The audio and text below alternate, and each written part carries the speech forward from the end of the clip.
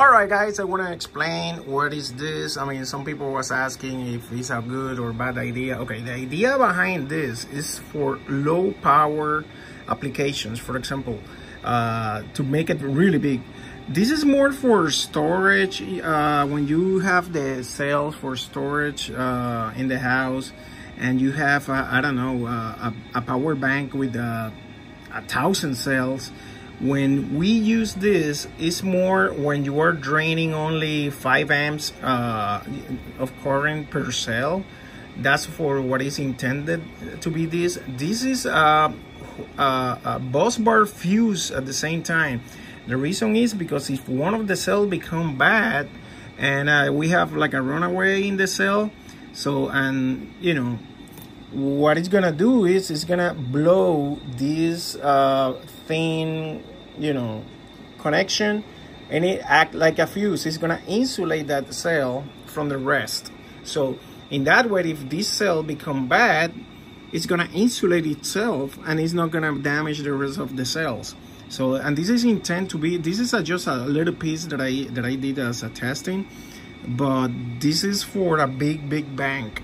So if we, I mean, lose one cell, the rest of the cell are still gonna be working. It's not gonna damage the rest of the cell like normally happen. So this is like a cell saver, you know. So it act like that. So I caught it. This is pure nickel 0.1, very thin.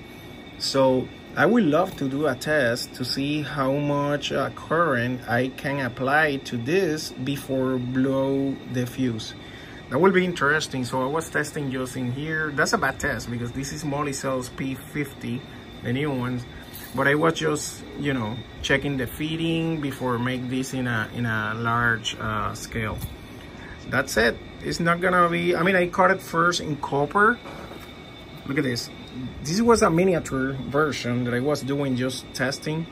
Yeah, no, I don't gonna do this in copper. This is just a test, you know. This one is the real one.